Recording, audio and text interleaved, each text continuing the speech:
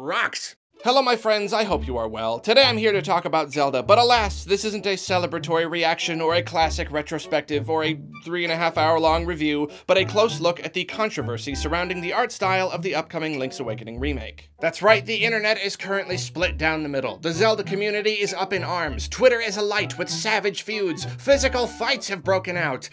Okay, literally none of that is true. But I am seeing a lot of arguments about it, and it all fascinates the heck out of me. It brings up all sorts of questions about what Zelda games should look what way. Perhaps more interestingly though, it calls into question the nature of opinions in the world of video games, which we almost unanimously deem an artistic medium. So let's dig into this whole thing and answer some questions. Is this Wind Waker all over again? Are people hating on the art style simply because it's different? Is it okay to dislike how the game looks?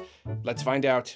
Only slightly, no, and yes. There, we found out. Video over. Okay, no, I guess we should go a little bit deeper than that. I've got some opinions about the art style and some reasons why someone might not find it ideal, but first let's touch on the whole opinion thing, which is what spurred this video in the first place. This is one of those topics that I've wanted to talk about for years now, so it's nice to finally be given an opportunity in the context of, you know, Nintendo and the Switch and all that. I have a pet peeve when it comes to opinions, and it's extra aggravating because I feel like this should be obvious. This is a conclusion that I feel like everyone should eventually come to, but for whatever reason, it's not. There's a way to keep a conversation/debate respectful and prevent it from turning into an argument, and it's this. When you disagree with someone, state your opposing opinion instead of attacking theirs. You know that comic, that shh, just let people enjoy things one? Well, that goes for the opposite too. People are allowed to dislike something you like, and you're very much allowed to disagree with all their opinions. But when instead of saying, you feel that way, well I feel this way, you say, you only feel that way because you such and such, you have officially and irreparably broken the conversation. You've turned it into an argument. You've made it personal. There's that whole dumb thing that, oh, you have freedom of speech to state your opinion, well I've got freedom of speech to criticize that opinion. Oh, well then I've got freedom of speech to criticize your opinion of that person's opinion, and it's this never-ending thing. And that never-ending garbagey thing begins with that first criticism of that first opinion. That whole thing doesn't start if instead of a criticism or a Boros, you just have two independent opinions sitting next to each other. Elaboration, back and forth, continued discussion, that's all great. But that can't happen if you start that chain going. And sorry, if you do that, even if you think another person's opinion is close-minded or whatever, you have made yourself the close-minded one. Even if you're like 99% sure that other person's opinion was made for what you feel is a bad reason, it is still not your place to call yourself a mind reader and assume that you're right and to call them out for it, especially when you're talking about literally every single person that shares that opinion. If I might indulge in a little preachiness here, like I haven't been already, you're not the thought police, and you most certainly cannot pretend that you're certain that every single one of those people is wrong and their opinion is unfair and dumb. The only thing that's unfair here is using such silly generalizations. There are a lot of different reasons for a person to have any given opinion, so it's kind of ridiculous to try to invalidate that person by saying their opinion is wrong instead of just saying that you have an opinion that is different. I'm really not trying to call anybody out here, and I know lots of people just kind of say stuff without putting too much weight on it, but I gotta be honest with you. I firmly believe it is a mark of immaturity to attack and try to invalidate a person's opinion instead of just saying why you disagree and admitting that different people just plain have different opinions is a very immature attitude. And I really hope no one thinks I'm trying to stir anything up here, but it can also kind of make a person look insecure. To simply state your opinion is to be confident in your opinion. To be so uncomfortable with opposing opinions that you have to come up with reasons why they're actually wrong? Not really the mark of a confident person. Say you build your house in the hills and your neighbor builds their house in the trees. A confident person simply says, I prefer living in the hills. A confident person does not then go to their neighbor's house in the trees and try to tear it down. I say all this because of a lot of the debate surrounding the Link's Awakening remake that I've been seeing, on Twitter especially. I've seen plenty of people respectfully stating their opinions that they don't like the art style. But you know what's been at the forefront? The tweets that get all the likes and the retweets and are all over my timeline? Ones that are like, the people who don't like Link's Awakening's art style are blah blah blah. Anyone who doesn't like how this looks was probably blah blah blah. Again, not naming names here, and I adore most of the people that made those tweets. That's why I follow them in the first place, not trying to call them out. Just saying I take slight issue with that way of putting forth an opinion. Or rather, invalidating a different opinion. A lot of people are saying this is the Wind Waker situation all over again, and I can agree slightly, but I do think there are a lot of differences. When Nintendo first revealed Wind Waker, I was one of the many people who were put off by the cartoony new art style. As more trailers came out, I got over my apprehensions though, and of course went on to love the absolute spaghetti sauce out of the game, as many others did as well. Especially as it's aged, people have come to really appreciate these simple yet fun, colorful, and uniquely beautiful visuals.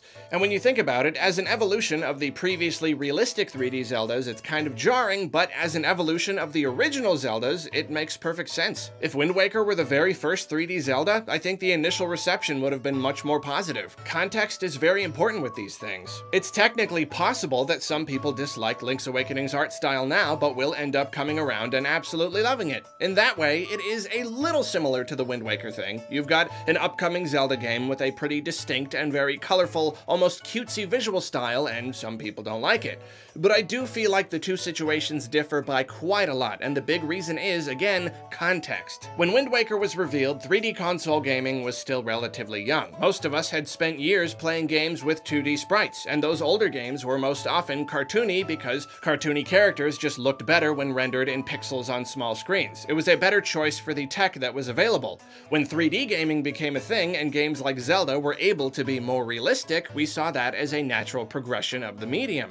Developers were finally able to depict their characters in the ways they envisioned, rather than with simplistic little pixely blobs. Mario ate mushrooms and jumped on turtles, so it made sense that his first 3D game was cartoony, and that he remained cartoony after that. But when Ocarina of Time came out, it was like, yeah, this makes sense. This is right for Zelda. It's a more mature series. You're killing monsters with a sword, you're solving puzzles, there's a little more to it. Then Majora's Mask, with its even darker tones, seemed to solidify the idea that as graphical capabilities improved, Zelda would naturally become more realistic, and by extension, awesome looking.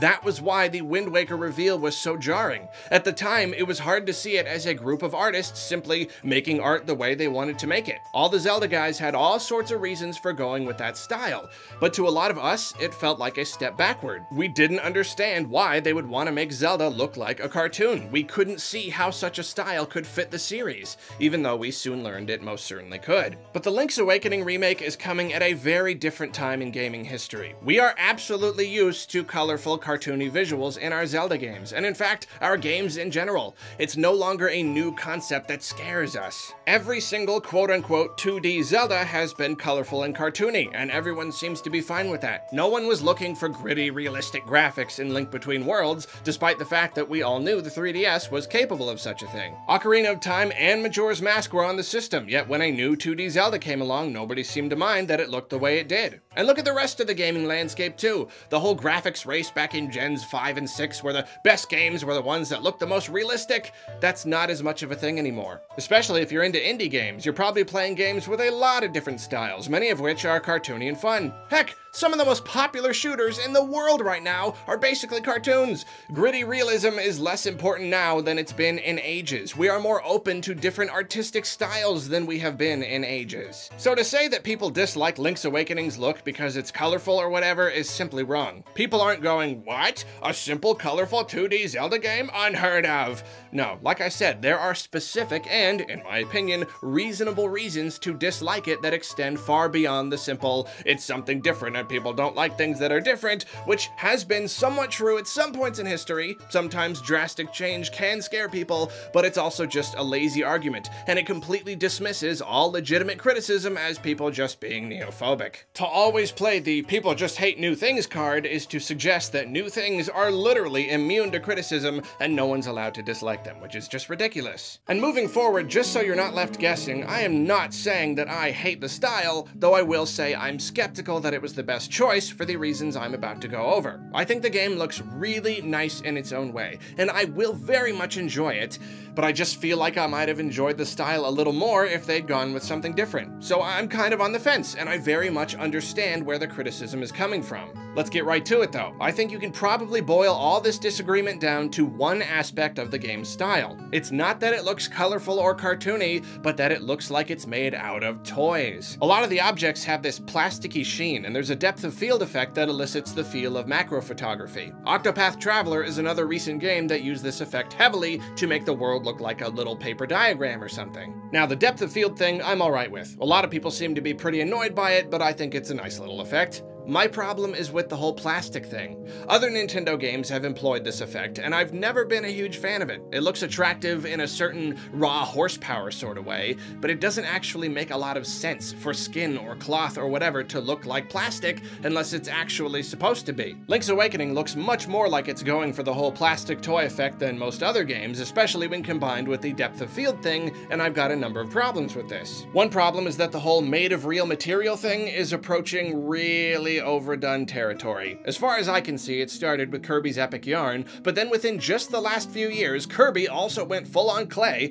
Paper Mario perfected the realistic papercraft aesthetic, Yoshi had a whole game made of yarn, and now he's basically getting the color splash treatment mixed with a whole bunch of crafts made from real world stuff. In my opinion, the novelty is wearing thin. Plus, I think those styles fit the likes of Kirby and Yoshi and even Mario better than they do Zelda. Zelda isn't generally super serious or anything, but I think there's a depth of adventure and creativity there that just doesn't really fit with the whole everything's made of real stuff theme. In my eyes, Zelda games really do take place in some other universe, and I don't want them even touching the real world beyond small, innocuous references and gags. Kirby, Yoshi, and Mario have always had this kind of winking, self-referential thing going on, and that's great for them. I just don't think that fits Zelda. Similarly, I'm not sure if the style fits the tone of this specific game. Link's Awakening is a lighthearted game, but I've always felt like it has something of a surreal and, well, dreamlike quality. I can see how the toy angle is their way of tackling the dreamlike tone. It sort of sets it apart from other Zeldas. It makes it feel a little more imaginary, a little more like a story. It makes sense on paper, and I can see the reasoning, but I just feel like it's too simple and disarming. It feels like it removes some of that true surrealism and turns it into just another silly kids playing with toys and crafts Kirby, Yoshi, Paper Mario game.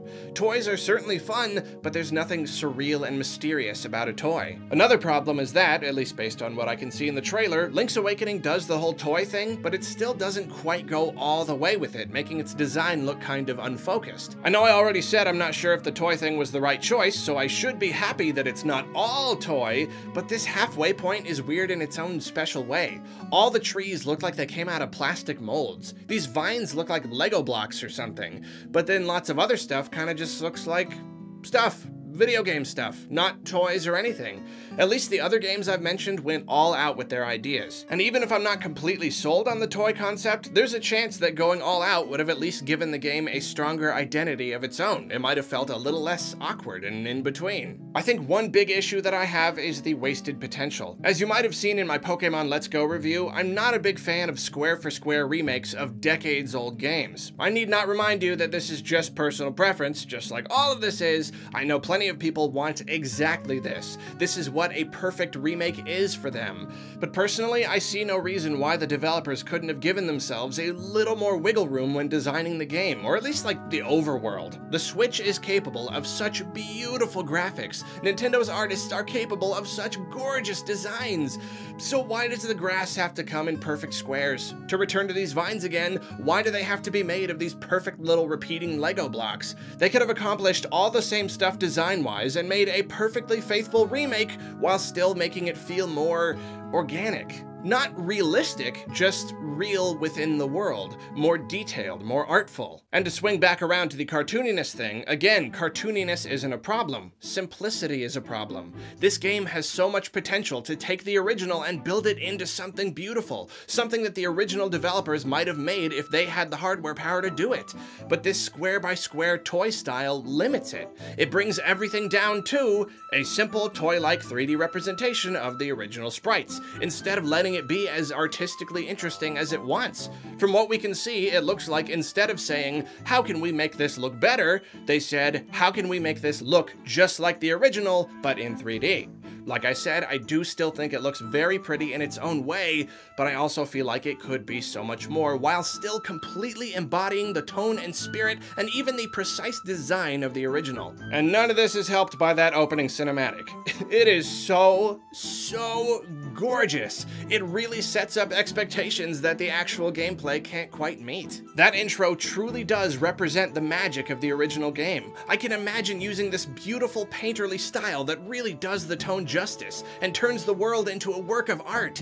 And I know this video is absolutely packed with agains and like I said's, but again, like I said, I get what they were going for. As many people have pointed out, the intro is a direct remake of the original intro. Then, kind of separately, the main game is a direct remake of the original main game. If that original Sprite Link were converted to 3D, this is what he would probably look like. The style is absolutely accurate.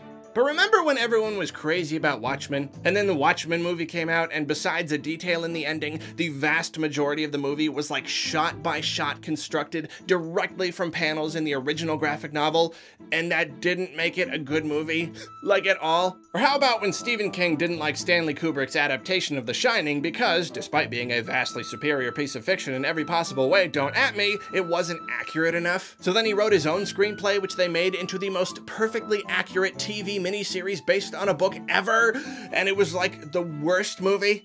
Watching that movie was like spilling coffee on yourself and having to sit in it for 4 hours. It was miserable. I'm not saying Link's Awakening will turn out like Watchmen or the Shining TV movie. I wouldn't even make a joke about that. That's going too far. I'm just saying that accuracy shouldn't always be the end goal of a remake. I think capturing the spirit of the original and expanding on it, overall improvement should be the goal, and not necessarily expansion in terms of gameplay. I'm perfectly fine with the gameplay remaining mostly the same, which is why if that Final Fantasy VII Remake ever comes out, which it probably won't, I'm staying away from it, because it sounds like they're reimagining it into a new game entirely. There are some cases where revamping the gameplay and adding a lot of stuff is a good idea, like with Samus Returns, but it depends on each individual case, and now I'm getting too deep into something that is not the point. The point is that at least in this specific case, I am happy with the gameplay being basically the same, but I feel like the art style could be so much more, whether it's with painterly visuals or simply with more detailed artistic, yet still completely colorful and cartoony and fun 3D graphics. Just not factory-made plastic trees and copy-pasted plant models and shiny sheens that make some things look like plastic even though they're not plastic, or they are, but this other stuff isn't plastic. I don't really know. And there's one last thing I've got to say about opinions and art styles and stuff, because I don't know when it'll come up again.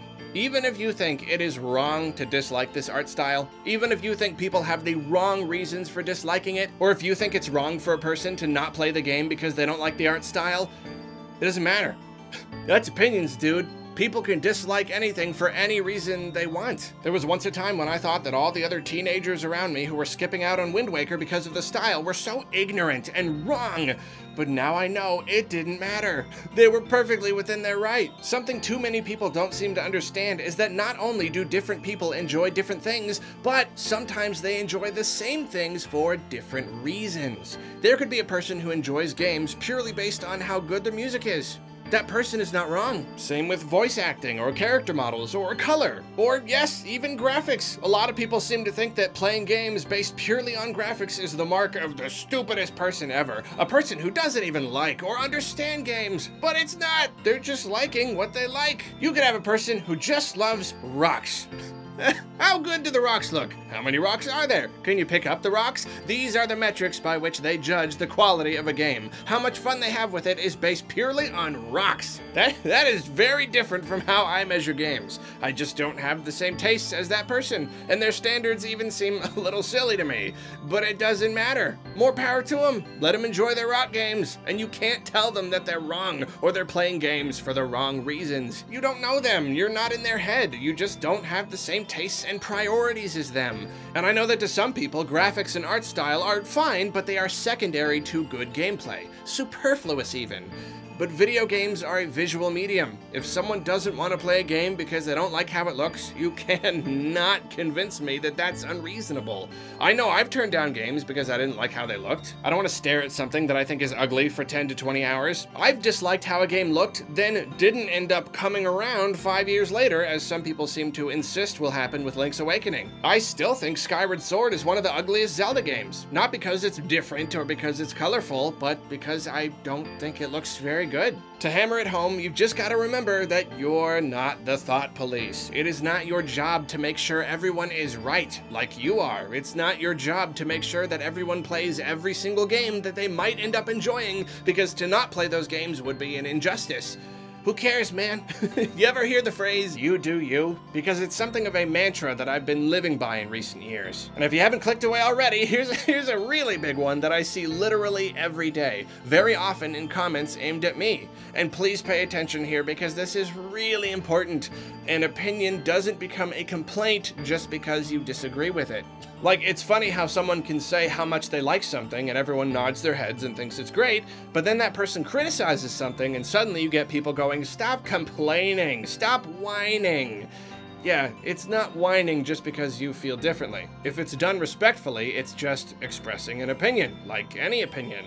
And I know this is just based on my personal experience with this whole Link's Awakening thing, but I've seen like no one, quote-unquote, complaining about the art style. I see people expressing their opinions. I'm looking at a piece of art and I don't like what I see. Sometimes even, I don't like it and here's why. The ones who are doing what could be described as complaining are the ones telling people that it's wrong to dislike the art style. The people going, they're all wrong, this is Wind Waker all over again, in 5 years they'll love it. That's complaining. It's complaining when you try to make the world fit your point of view by getting in people's faces about how you think it should be. And before you say it,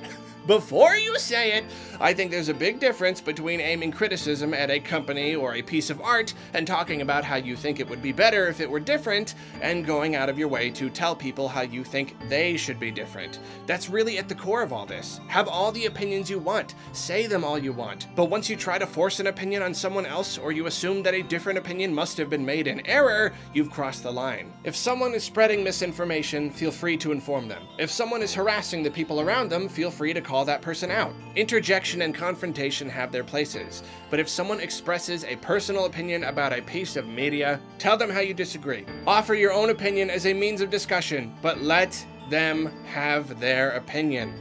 Be mature. Be confident in your own opinion. Discuss, don't argue. And most importantly of all, remember that I'm going to be at Midwest Gaming Classic in Wisconsin in April, Too Many Games in Philadelphia in June, and Portland Retro Gaming Expo in Portland in October. Some of the info is still updating as the year goes on, but check each website for details, follow me on Twitter for updates as well, and be sure to give me a hoogie spooky down in the comments if you're coming to any of these events. Really, at the end of the day, all this Link's Awakening remake business brings up one idea that's truly important, that we should truly walk away with. Hashtag remake The Legend of Zelda Oracle of Ages and The Legend of Zelda Oracle of Seasons for the Nintendo Switch. Also, hashtag remake Minish Cap 2, but not until I make a whole video talking about how I think they should do the art style first, because it's really important and I want to make sure they do it right. Also, hashtag where is Pikmin 4? Also, hashtag wood smells.